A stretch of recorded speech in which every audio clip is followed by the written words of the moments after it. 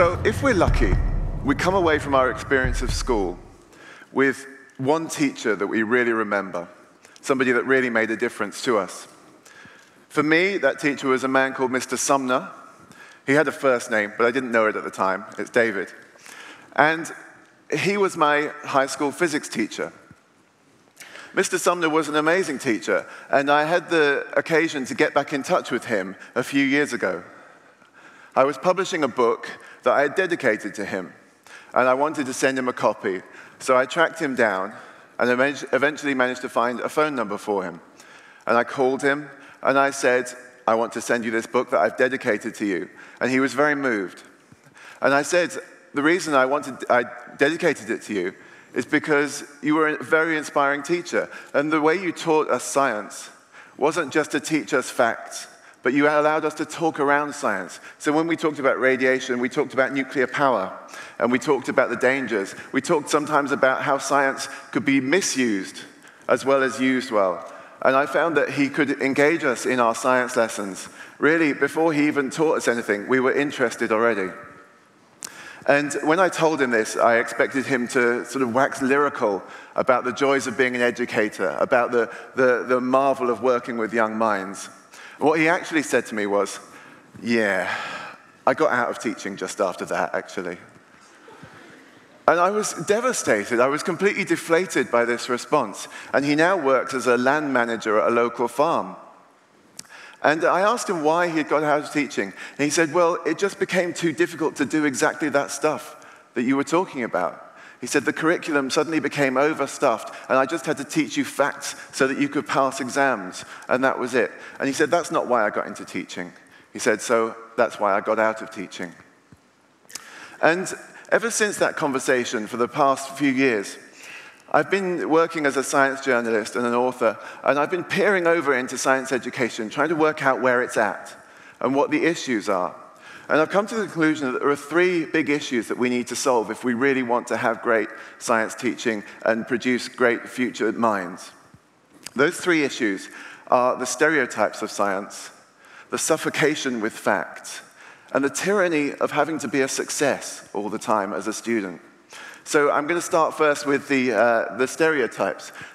This is what a scientist looks like to a primary school child. This has been done in every culture pretty much in the world for the last 50 years. This is how an 8-year-old child sees a scientist. You will always get a lab coat. If it's got a pocket, there'll be pens in the pocket. If they have hair, it'll be wild hair. But most of the time, actually, you ask an 8-year-old to draw a scientist, and they come up with a bald man. And it's always a man. It's an incredible, strong stereotype that resonates in every culture across the world. This particular example was drawn by a girl called Amy. And Amy is one of the lucky ones. The reason I say that is because Amy drew this picture as part of a project where her class were going to visit some scientists. They were traveling to Fermilab in Chicago in the United States. And the class project was to draw a scientist and describe a scientist, and then go and meet some scientists. This is how Amy described her scientist that she's drawn. I think of a scientist as very dedicated to his work. He's kind of crazy, talking always quickly. He constantly is getting new ideas. He's always asking questions and can be annoying. He listens to others' ideas and questions them. This is not a very positive image of a scientist that Amy has at this point. But the wonderful thing was, she and her class went to Fermilab, which is the premier particle physics laboratory in the United States. And they met loads of scientists. And then the class were asked to draw a scientist after they'd been on their visit. And this is the scientist that Amy drew. What a difference, isn't it amazing? For a start, it's a woman. Amy suddenly recognized that a scientist doesn't have to be male. She's kind of cool looking, she's got cool hair, big blue eyes. It's a very positive image. Amy clearly met some female scientists that she thought were great. This is how she describes a scientist now. I know scientists are just normal people with a not-so-normal job. Scientists lead a normal life outside of being a scientist. They're interested in dancing. Who knew? Pottery, jogging, and even racquetball. Being a scientist is just another job, which can be much more exciting. Amy's actually quite conflicted here, because she wants to say it's just a normal job, but she actually has been there and she's seen that it's actually pretty exciting as well. So it's just a normal job, but much more exciting. So that's Amy. And Amy has completely overcome her stereotype of what a scientist is. And there's plenty of research that shows that the stereotype of science, which is a universal thing across all of our cultures, actually puts kids off science. And it makes them think this is not for them. This is not something they want to be involved with. So that's the stereotype. Let's talk about the problem of success. There's a physicist in the UK called Andre Geim, who works at the University of Manchester. A few years ago, he won a Nobel Prize for physics for his discovery of graphene. When he was talking about science and how he does science, he doesn't talk in terms of being a success. He talks in terms of a string of failures. He says 99 times out of 100, it doesn't work. Whether it's the calculation you're trying to do as a theoretical physicist, or whether it's the practical experiment that you're trying to do.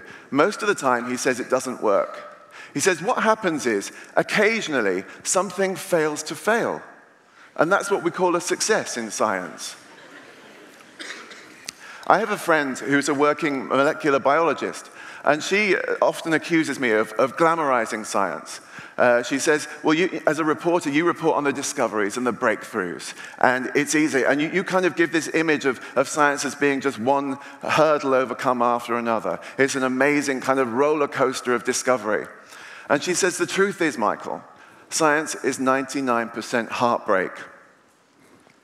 Most of the things that you do don't work. She is with Andre Geim on this.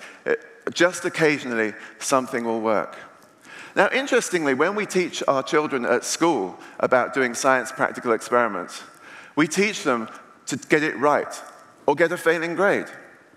The amazing thing is that you can do your experiment and get it right and not learn anything at all, really, because all you've done is actually create the result that the teacher was looking for. You avoided getting a failing grade, and you avoided getting that disappointed face that your teacher pulls so well.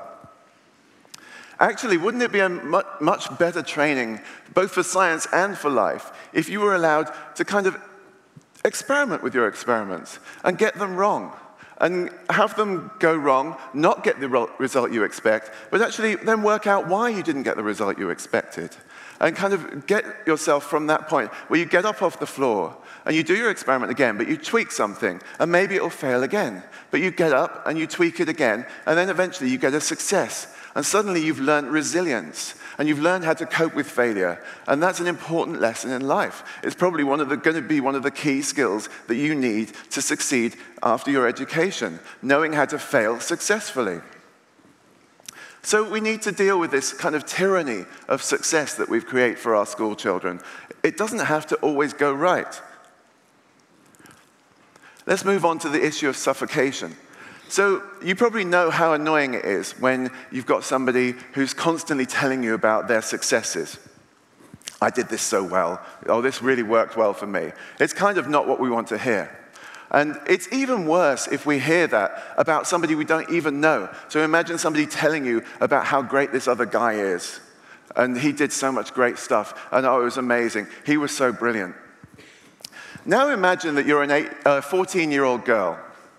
And actually, this is your teacher talking to you about a guy who's been dead for 400 years and how great he was. It's not really going to float your boat. It's not really going to get you going. Now, we expect our children at school, we expect our students to actually learn all the facts that were discovered about 400 years ago and since. And you probably don't get up to anywhere within 100 years of science, certainly not in physics. At school, you learn the sort of 400-year-old stuff, maybe a bit of 200-year-old stuff. But you're always learning stuff that people have discovered already. People have already done it. They've been there. And what you're asked to do is actually learn what they did, repeat what they did, do the experiments that they did, and then maybe write something about how great they were. I would suggest it's not that great an idea. But here's the really interesting thing about Isaac Newton. And that's Isaac Newton, by the way. In case any of you didn't know. It is a weird old man with wild hair, but don't let that put you off. Isaac Newton actually wasn't really into learning facts. He was such a great scientist, probably the greatest scientist we've ever had in the human race, because he knew how to think.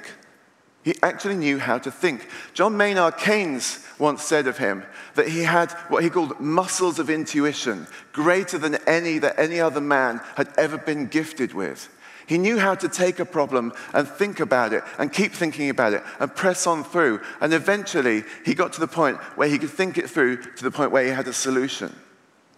So it's kind of ironic that when we teach our children science, we teach them really to copy what Isaac Newton knew and learned, rather than teaching our children how to think like Isaac Newton. And actually, if we could free ourselves from this tyranny of having to learn facts in order to pass exams in a curriculum that's way overstuffed, then maybe we could teach our children to think for themselves. And that would be something, again, that would be a vital skill for the rest of their lives. Here's an interesting quote. Science is cool and fun because you get to do stuff that no one has ever done before. That's not a quote from Isaac Newton, by the way. Neither is it a quote from John Maynard Keynes. It's actually a quote from these guys. This is a class of 25 8-year-olds. These 8-year-olds worked with a scientist at the University College London who encouraged them to think for themselves. He said, what kind of experiment would you do? He visited their classrooms. What kind of thing would interest you? And so they did this project, these 8-year-olds, and they came up with it collaboratively within their class. And they said, we'd like to learn something about bees. And they didn't want to learn something that people already knew about bees. They wanted to learn something that nobody knew about bees. And so they asked questions, and they talked among themselves, and they sort of formed hypotheses. And they said, well, how is it that bees tell what color flowers are around? And what color flowers are more attractive to the bees? And what color flowers, in combination perhaps, make it easier for the bees to see the flowers they want to get to? And it turned out that nobody had actually asked this question before. You can go through the scientific literature. It isn't there. Nobody's answered it. So the children at this school said, right, well, let's answer it then. And they designed experiments. They formed hypotheses about what kind of flowers and arrangements would work. They tested them on local bees. They set up a bee matrix where they actually sort of did these experiments to look at how bees navigated their way through different types of color and different arrangements of color. And amazingly, they were then able to write up their results and publish them in a scientific journal.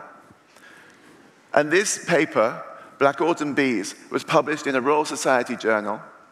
And part of the summation, the abstract at the top of the thing, was that quote that I showed you before. Science is cool and fun because we get to do stuff that nobody's ever done before. And they published it. And the journal didn't ask them to redraw their graphs and their charts with a computer. They said, that's fine, we'll take that. And so that's figure 1C that you've got there. And that's exactly how it appears, and it's now part of the scientific literature. And I think these children have overcome the stereotype. They've met a scientist. They've overcome the fear of failure because actually they took a long time to get their experiments to a position where they would work. And they actually overcome that need to just learn facts that everybody's learned before. They didn't learn facts that the previous year had learned. They didn't do experiments that the previous year had done, or people had been doing for the last 400 years. They did something completely new. And I think the thing about this is that now they're ready for life in the 21st century. We have certain problems we need to solve. We know that we have problems with climate change and water shortages. We have energy droughts that are about to hit vast areas of the world. We have problems that we need to solve, and there's no guarantee, we have no evidence that the current way that we educate the next generation is going to provide solutions for those problems. We certainly don't see them coming at the moment. And so we need to actually not do business as usual. We need to change the way we educate.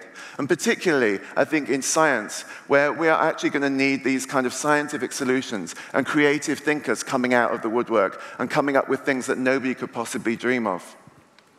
And I think that if we can get rid of the stereotypes, and if we can get rid of the fear of failure, and if we can get rid of this suffocation of fact learning for exam passing, then I think we stand a good chance of creating a generation that can take on the challenges of the 21st century and win. Thank you.